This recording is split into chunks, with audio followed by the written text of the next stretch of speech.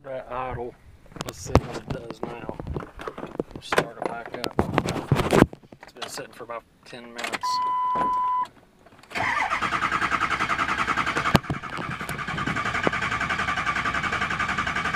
More build-up pressure.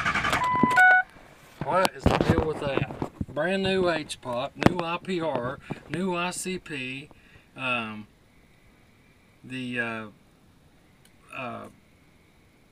Whatchamacallits have been upgraded. The stand pops, the dummy plugs, new glow plugs, new harnesses, new H-pop, if I didn't say that.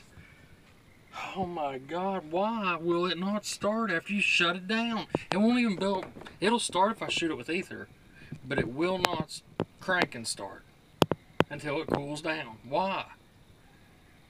It has zero blow-by.